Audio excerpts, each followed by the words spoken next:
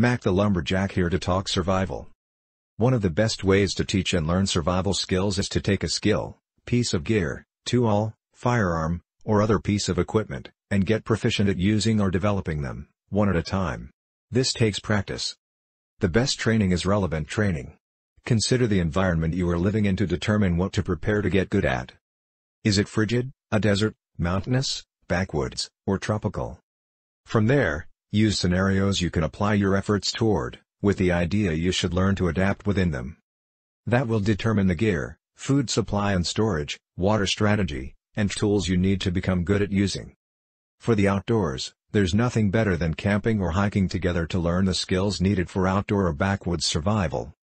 Training and learning will prepare you and your family in a way you won't be caught off guard by emergency situations.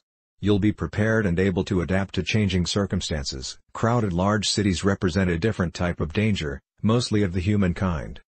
While we need to keep quiet about the resources we have set aside for our survival and protection no matter where we live, in the city it'll be far more dangerous immediately after any catastrophic event.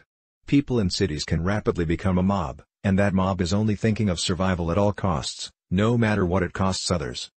Preppers will have to have a different type of skills, gear and supplies to deal with larger cities than they will in small cities and the wilderness or rural areas. If at all possible, the best thing to do for those living in cities is to have an escape route prepared in case of an emergency, and a place outside the city they have stored things.